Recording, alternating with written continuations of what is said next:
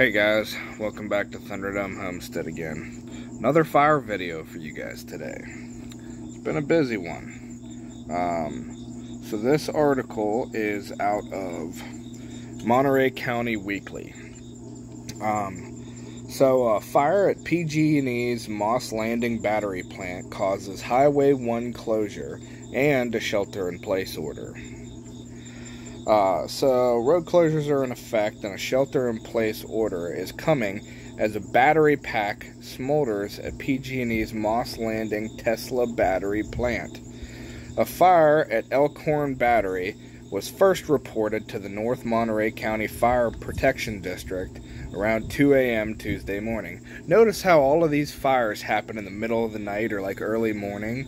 That's when like all these food plants and oil refineries and battery plants and grease plants and power plants and pretty much everything that's burning down starts in the middle of the night. Around the same time-ish. Alright, so 2 a.m. Tuesday morning. Fire chief reported that the firefighters first to the scene found a battery pack on fire. Fortunately, he adds, it burned quickly and relatively cleanly. The thing about these batteries is they burn for days sometimes, Mendoza said. In this particular case, it burned rather quickly, in 6 hours or so.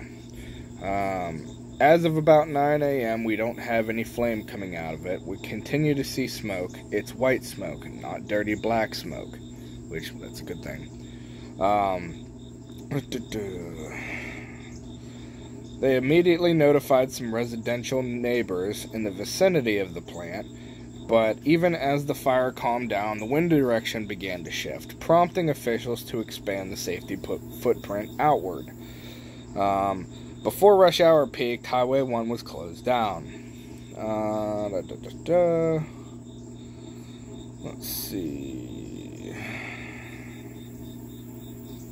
What else is pertinent here? Basically, they didn't want anybody's health being impacted by breathing in some of this toxic smoke, which is a good thing. Let's see.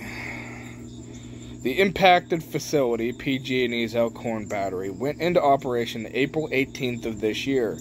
The 182.5 megawatt Tesla Megapack battery energy storage system enables PG&E to incorporate more renewable sources into its energy portfolio.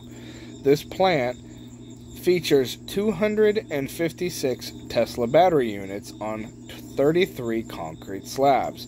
It is one of the largest utility-owned lithium-ion battery storage systems in the world.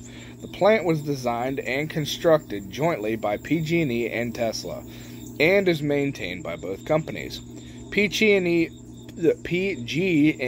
owns the facility, and their media relations team did not immediately respond to a request for comment. The impacted facility is smaller than the 400 megawatt Vistra battery storage facility next door, which a spokesperson said is not impacted by the fire today. So yeah. It's a new facility, and it's already catching fire. Yes, we have oil plants. All these oil refineries that are catching fire now are over 100 years old.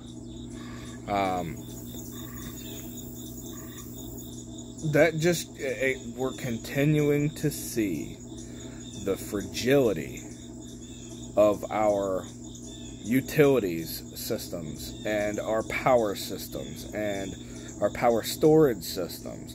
All of these things, you need alternative power. You need fuel storage. You need to have more than one way to skin a cat. Because this controlled demolition of all the things we use on a day-to-day basis, our food, our energy, our water, systems.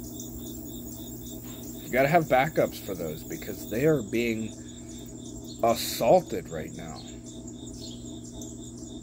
So, alright, let's see how many more fires we find today.